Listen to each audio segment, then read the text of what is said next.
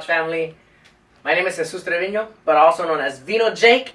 So I'm actually a digital creator, an influencer, and I like to be based by being a car enthusiast. So when you guys are asking for details of what makes me so special, I actually am a cinematographer. I'm not afraid to get in the camera or behind the camera and actually do the crazy stuff to make the best things happen. Me being known already in the social media platform of being a car enthusiast, what better yet to be an ambassador for you guys is for me to keep exploiting what I already do, but just making it way better. Also to be with the domestic part now.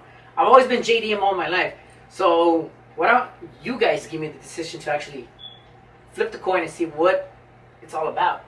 I don't know, Hellcat seems kind of interesting, but at the end of the day, I like to stand out and more than be humble. So the best way to keep entertainment to all these people is, no matter what, is finding multiple methods about all the types of social media platforms. So from a viewpoint, you can see this is my man cave, my studio, my domain. But itself, people told me that I was crazy to make a car desk itself. I made it happen. People thought I was crazy about making my channel. I made it happen. Better yet, I will even show you guys the outside of my house. So Dodge, I got a pretty big lineup as it is. I'm ready to have the Hellcat right in this driveway. And Dodge, the main reason why I got into the car community as a kid was to have bond with somebody that has the same aspect of what I think about vehicles, knowing that it's more than just an engine and chassis put together.